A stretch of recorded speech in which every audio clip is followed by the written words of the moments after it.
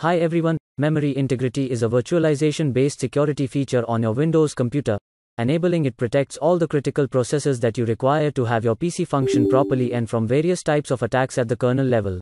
However, while enabling memory integrity in Windows 11 settings, you may face an incompatible drivers error.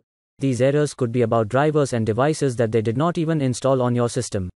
Fortunately, there are multiple methods to resolve this issue of incompatible drivers error associated with memory integrity in Windows 11.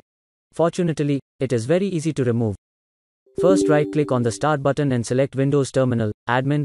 Next, you can then list all of the drivers on your computer using these commands.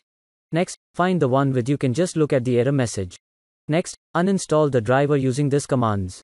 You do not need a reboot, so you can immediately retry to enable core isolation, and you should see a prompt to reboot once core isolation and memory integrity is turned on.